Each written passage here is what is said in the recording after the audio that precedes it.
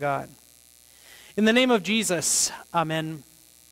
The book of Exodus tells of God's mighty acts of deliverance for his people Israel. It was God who gave and preserved the life of Moses. It was God who called him from the burning bush and sent him as a mouthpiece to Pharaoh. It was God who demanded attention in the 10 plagues and finally exerted his power and dominion over the king of Egypt. It was God who was faithful to his people and delivered them with a mighty hand and an outstretched arm. It was God that led them by a pillar of cloud and fire through the Red Sea and on their way to the promised land. Let me be abundantly clear. God had their best interests in mind. God is a God of redemption and salvation. What he started, he was bound and determined to complete. But the people of God made it one chapter out of Egypt, and they began to complain. The unleavened cakes they had made were gone.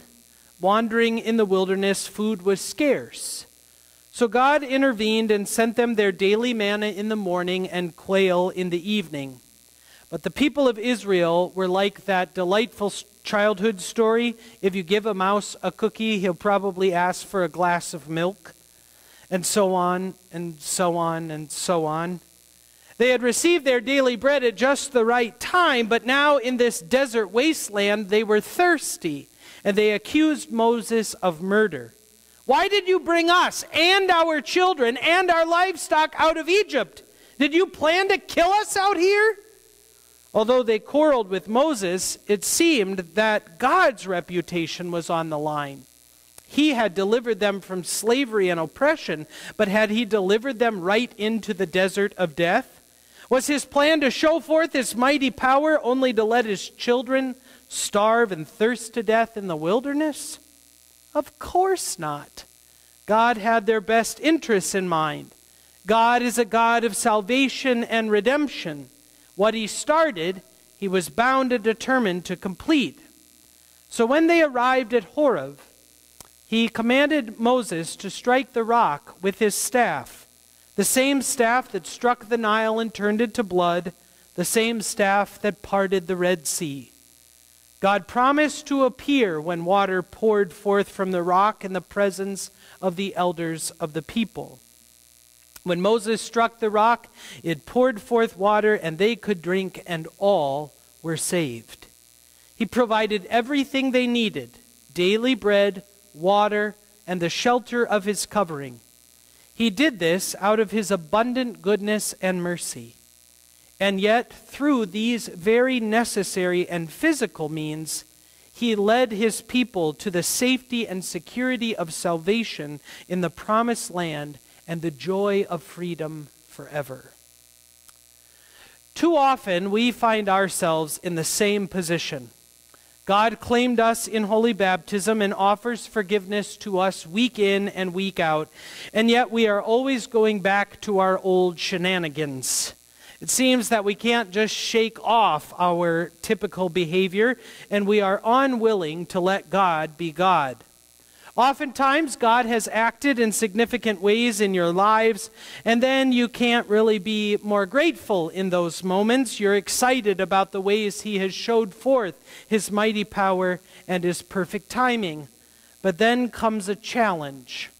A cross is placed on your back, and rather than following Jesus on the way of suffering and enduring it with patience, we throw it down and shake our fists at God, saying, "Why now? What purpose is this going to serve? Did you bring me to this point just to kill me?" We have issues with the way that God chooses to be God to us. Our hearts are feeble and our trust is always wavering.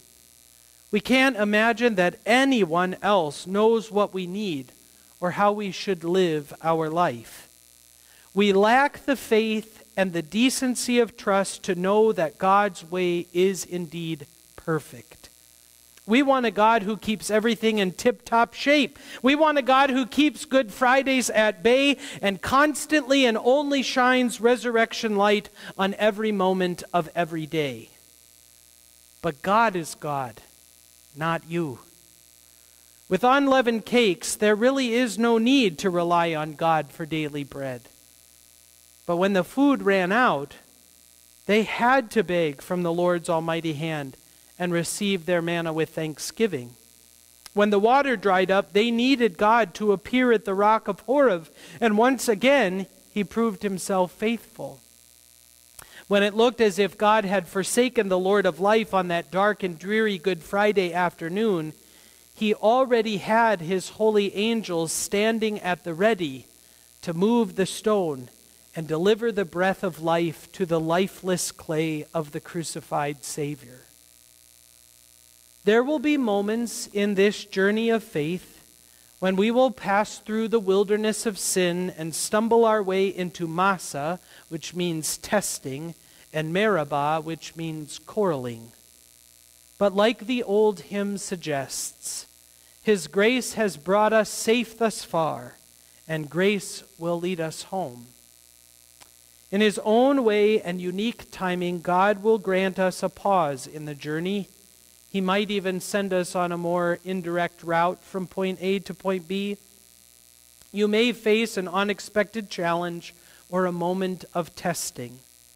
In all likelihood, at one point or another, you will accuse God of bringing you into the wilderness only to kill you. But this God is not a provisional God. He doesn't trust in your weak and temporary faith. He bypasses all your effort and proves His providential power every step of the way. He sees your physical needs and grants them to you every moment of every day. Daily bread, water, and shelter, all of them gifts to be received with thanksgiving. But also He is leading you to the safety and security of salvation in His name. Let me be abundantly clear. God has your best interests in mind. God is a God of redemption and salvation.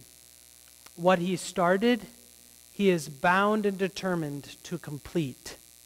He has eternity fixed in His sights, and He plans to bring you along the way. With God leading the way, not even sin, death, or the devil can get in the way.